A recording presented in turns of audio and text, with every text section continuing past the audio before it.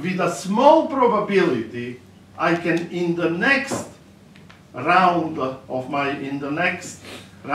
web surfing, I can end up in arbitrary web page. What's the probability to end up at this web page? Well, probability, so this will be our matrix G3, and it will look exactly like this. We will have 1 over n for dangling web pages, right? And then probability to end up here, if there was 0 before, right? Probability to end up here will be probability to randomly jump here. Probability to jump at all will be 1 minus alpha. Alpha is this 0.85, right? So probability to jump is 1 minus alpha, but I jump to an arbitrary other web page, so I have to prorate it, so here it will be alpha divided by n, right? Because, sorry, 1 minus alpha.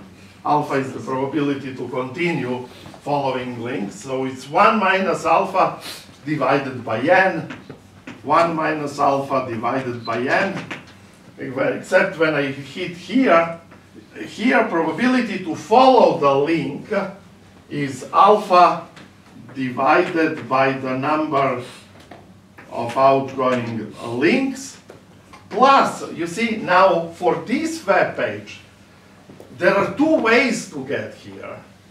First way is to follow the link. You follow the link with probability alpha, and there are this many outgoing links, so probability to pick the right link to end up here will be alpha divided by this number. But I can also jump randomly there, and probability is 1 minus alpha divided by n, and so forth. Okay. Notice, if I apply the same rule to a dangling web page, I will get alpha divided by n plus 1 minus alpha divided by n. This is just 1 over n. So this operation will not alter the dangling website, dangling nodes, only the nodes that page BI points at. Okay, and lo and behold, you don't have to do anything else. It turns out that this matrix G3 is guaranteed to satisfy property that rho t is equal to rho t times G3, and lo and behold, there is only one rho that satisfies this equation, and this rho is the page rank, right? So notice the beautiful part of this. So the original idea doesn't quite work, so you have to tweak the matrix. But the matrix is tweaked in a fully intuitively, heuristically justifiable manner. Just the surfer gets bored and picks, instead of following links, to make random jumps, and dangling nodes, he chooses 1 over n. Okay. Now, that's all nice. This number always exists, but how do we find it? Do we really solve a gigantic system of linear equations? That would be a tragedy, right? Notice there is a big difference between this matrix and starting matrix. How is the starting matrix computationally much friendlier than this matrix? Has lots of zeros in it. Exactly. This one is called sparse matrix, because a tiny, tiny fraction of the matrix contains entries that are non-zero, right? Just each web page might have this many nodes, so every row has a ridiculously small number of non-zero entries given how huge the row is. So somehow, and this is a full matrix, no zeros here whatsoever. So in the first case, when this was G1, this computation is piece of cake because there are very few entries here to use in multiplication. But this is now a full matrix. And it would be a tragedy if we really needed to multiply all entries in a row with all entries in G just to find the product, let alone to find the solution to this equation. But lo and behold, because the matrix G3 is obtained by a very kind of canonical, very simple way from G1, the computation of the product can be done very efficiently. So let's look at that. So we have three matrices. We have matrix G1, right? Then we had a matrix G2 that is equal to matrix G1 plus a matrix that looks like this is 1 over n, and then D times E transposed, where what is now D? D is a sparse vector that has, so di is equal to 1 if and only if pi is dangling, else di is equal to 0. Right? So this is just an indicator which page pi is a dangling web page without any. What is E? Actually, this is D transpose because this is a row. E transpose is just vector of ones. Now, what do I get if I multiply D times E? What will be the size of this matrix? Well, let's see. Whenever you have products, you see every vector is a matrix of size n times 1, right? So this guy has height n and width 1. E transpose has width 1 and height n. So then D times E transpose is of size, what is the size of D times E transpose? And by n. And lo and behold, when you multiply these two vectors, you will have ones precisely where the dangling nodes are, right? And if you divide this by 1 over n, then you will precisely add 1 over n, precisely at entries that are the dangling nodes. Okay, so that's our matrix G2. Now we have to see what matrix G3 looks like.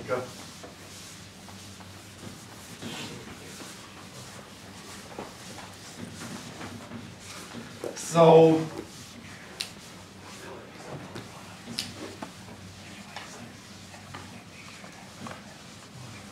G3 is a linear combination of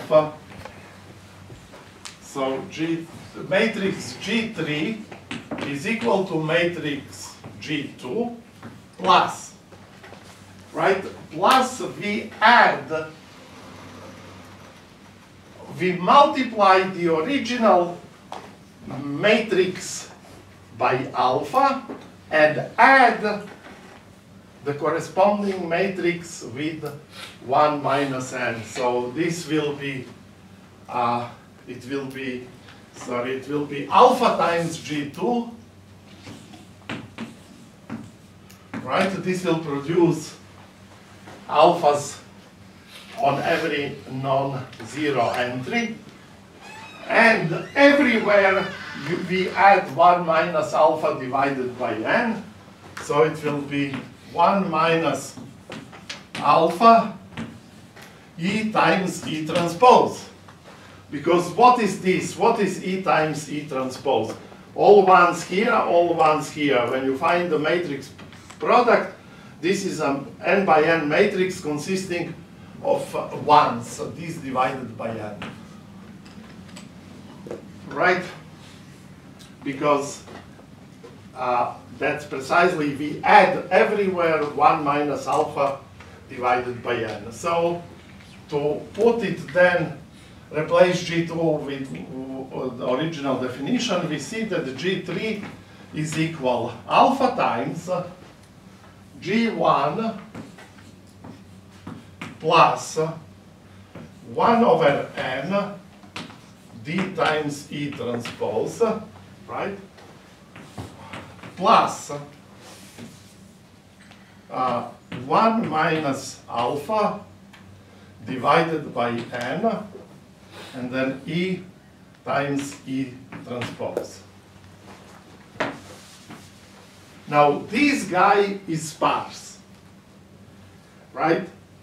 So multiplying a vector by this guy will be piece of cake, so we can keep it as is, so we can have this alpha times G1 plus, now this is alpha over n d times E transpose plus 1 minus alpha over n E transpose. Now notice E transpose appears on the right on both places, so we can pull it out. And we get that G3 is equal alpha times G1 plus, and then what do I get? I get alpha over n times d plus 1 minus alpha divided by n times E, and then the whole thing times E transpose, right? Now, as it turns out, this is particularly simple to compute, to use in a computation, because then rho times matrix G3 will be alpha times rho times G1, and this is piece of cake to compute because G1 is sparse, right? Plus, here I'll have alpha over n d times rho times d plus 1 minus alpha over n rho times E, and then the whole thing E transpose. But what is rho times E? If rho is a vector of probabilities, they sum up to 1, right? So if rho is a vector of probabilities, rho, what is equal to rho times E? Yes. Sorry, I have to transpose everywhere. Sorry about that. So rho transpose. What is rho transpose times E? So this is a rho times all ones. So what is the product? 1, right? Because these are all ones, right? You have rho times all ones.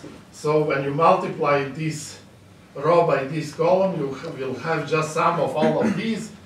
So rho times E is just 1.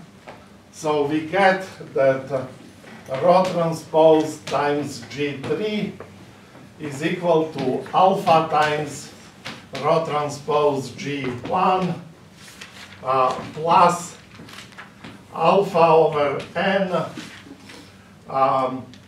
rho transpose times D plus 1 minus alpha divided by n times E transpose. So this is now what is rho transpose times D? D are just the dangling web pages, so this is also sparse. Presumably most of the web pages on internet do have outgoing lists, but regardless, this is just product, this is linear time to compute. It's most of the entries in D are 0. On the dangling web pages, it will just pick up all the ranks of all dangling web pages, and so this will be just a single number, right? And the single number multiplies a vector that is all ones. So adding it to this can be done very efficiently. So even though G3 is not sparse, it is actually easy to to multiply it with a vector of probabilities. Right? By the way, you have beautifully written notes with all of this stuff on the web page. And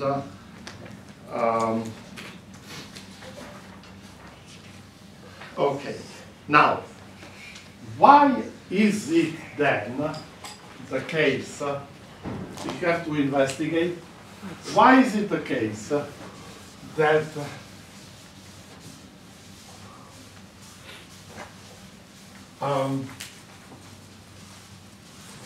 that this matrix produces a unique page rank? So what, intuitively speaking, we kind of slightly tweaked the structure of internet, right? In what way? Well, if you have a dangling node, we added, you can think of that we added a huge number of outgoing links from the dangling node to absolutely every single web page. So the probability to make a transition here will be very small. It will be 1 minus alpha, it will be 1 divided by n, right? And similarly for every other node, also nodes that do have outgoing links, they also get very weak links, right? Very improbable links to take off. So this now will become alpha over, this will become alpha divided by number of outgoing links of P1, and this will be 1 minus alpha divided by n. So we kind of slightly, we made our graph complete, right? Yes? Do you have to add 1 minus alpha on n to the previous links? Oh, yes. Well, this you can imagine that we put yet another link with 1 minus alpha divided by n. Okay. So why would this guarantee that there is a unique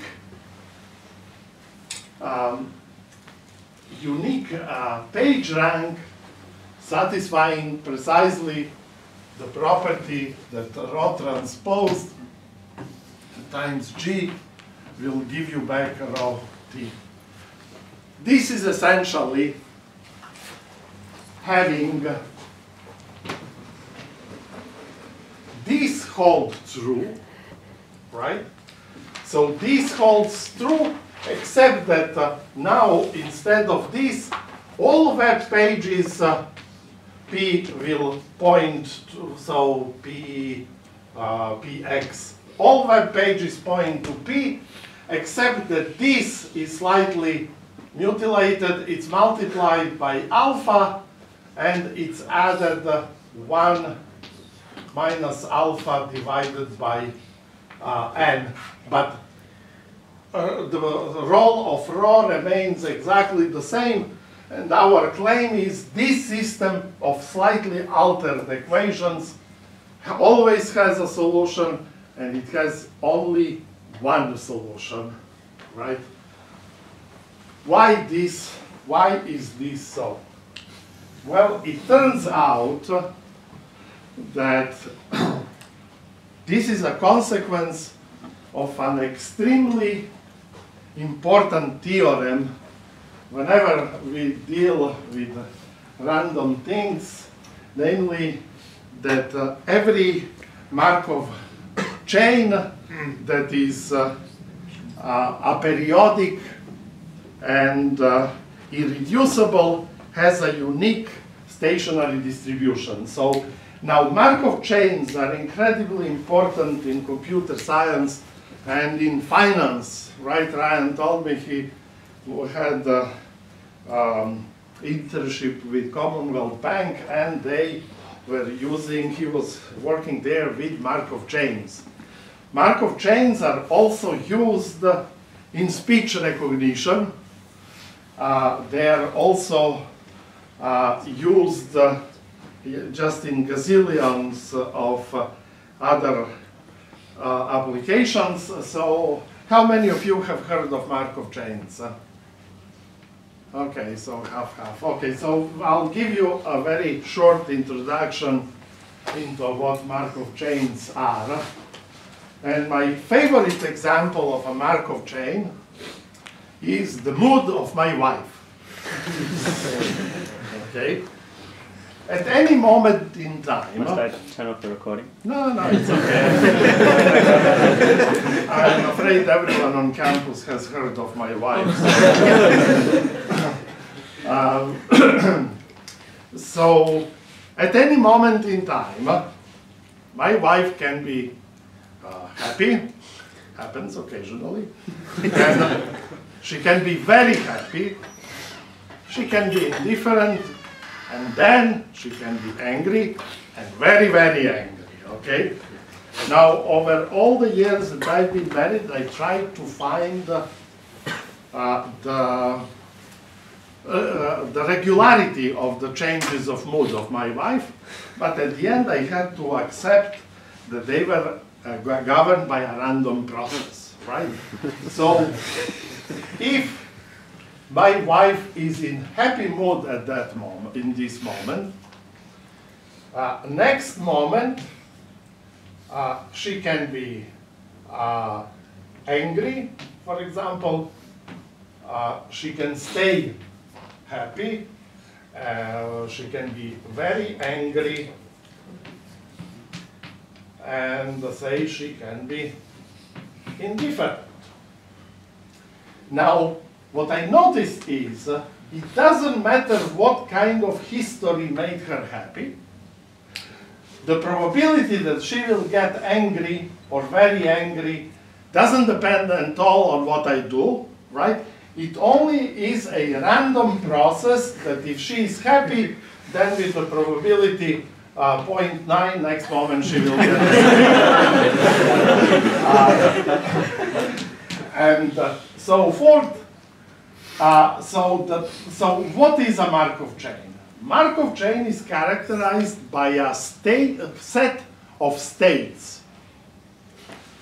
In this example, these would be the moods of my wife, and it is characterized by a probability matrix that tells you, and the time for discrete Markov chains is discrete, which means it goes in increments by 1. So if the state of, say, state is equal to Si, then you have probability to transition from S to Si for all other possible states, including that very state. Okay.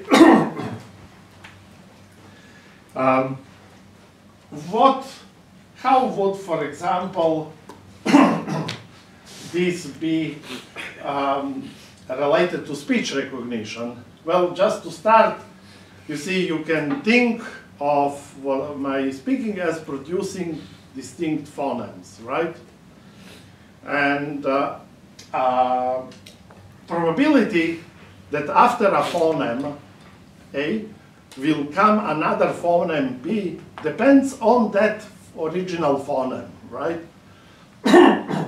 So, or better, even if we think about our random surfer, the state will be at what web page he is.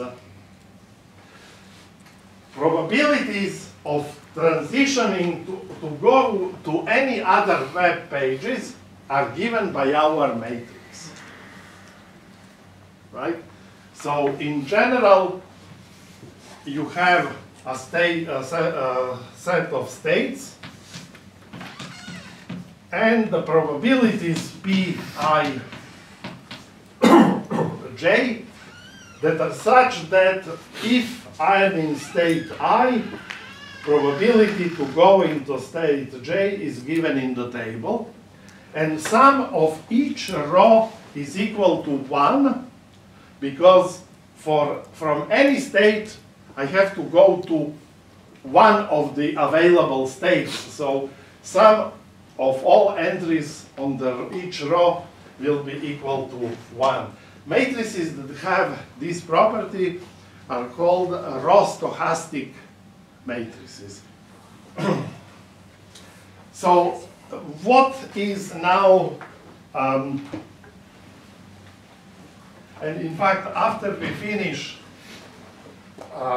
PageRank, we will do another extremely important application of Markov chains, namely something called Viterbi decoder, which, well, at least it used to be the main engine in speech recognition software until the emergence of neural nets, because nowadays we just don't bother to do anything ourselves. You just feed the raw data to deep learning neural net and you expect to come up with great solutions. And in fact, it does seem that it works and no one has a clue why it works. To total annoyance of people who like to know the causes and effects, right? But such is life. Usually doesn't conform to our ideas. Okay, so a run of a Markov chain is then a simply sequence of states, S1, well, let's call it state S of 1, S at point 2, state at point I, and each S of I mean, each belongs to a fixed set of states, right?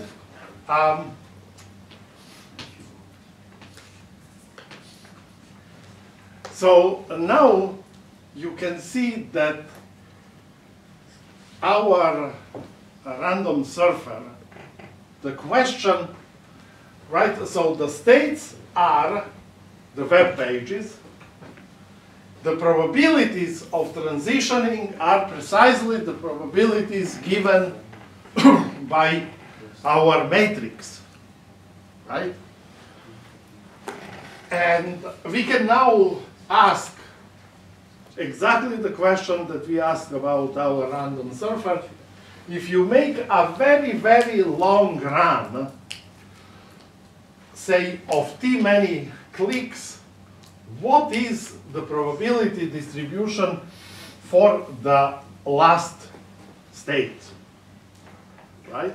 And what we wanted is, no matter from which state we started, for as long as t is very large, probability for this to be a particular symbol, a particular state, say sigma k, right, will almost not depend on t, in the sense that the probability distribution over all possible states for your Markov chain to be in after t many transitions will converge, right? Essentially, what this means is that under certain conditions on the Markov chain, after sufficient run, Markov chain tends to settle in a fixed probability distribution over states. And this is the cardinal theorem about Markov chains that says if a Markov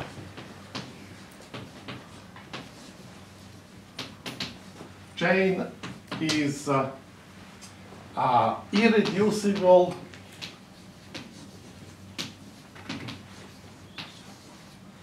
and periodic, then it has exactly one stationary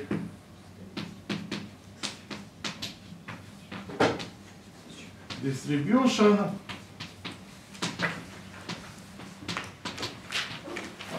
rho, i.e. a distribution so that so when you apply on that vector your matrix of transitions, you will get back the very same vector. What does it mean? The probability to be in a particular state will stabilize when rho transpose is the limit. So rho transpose, well, let's write it like this.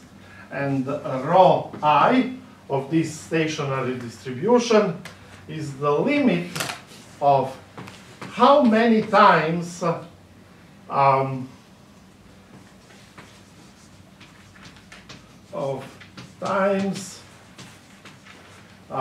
the chain was in state rho I over total number of, let's call it surfing, of transitions. Right? So if you let and I'll explain in a moment what irreducible and a periodic means, but it means, but when a Markov chain has these nice two properties, then if you let it run for a very long time, probability of distribution for the last value, which state it is, will be almost independent of t, because it will converge to fixed numbers as t goes to infinity. Yes? Is there a requirement for t? Does it have to be sufficiently large, or is can be Yes, automatically, because if t, this is, we have a limit. So t, if t is, so when t goes to infinity, right? So this means that, say for every epsilon, there is a t0, so that if the run is longer than t0, probability that at instant t that you are in sigma k will be equal to the probability to be in another t larger also than t0. The difference will be smaller than epsilon, right? So that's in fact the case, and lo and behold, and rho is equal to the limit, rho is equal to the limit when n goes to infinity, rho 0 times matrix G to the power n, where rho 0 is arbitrary. So no matter from what state you start, right? So if you start, say you pick initial state with probability 1 over n, any state, so you pick any internet page to start with, what is the next, let's see, what is the probability distribution after one transition? Let's look at that.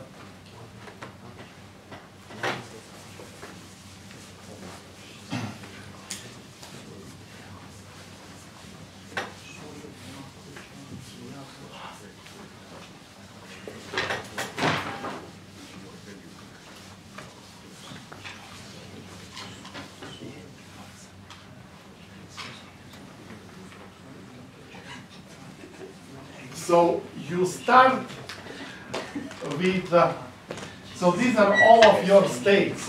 In our case, these are all web pages on the internet. And say you pick them, any of them with probability 1 over n. Right?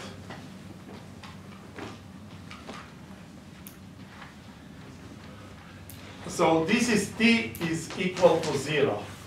When t is equal to 1. What is the probability to be in this state?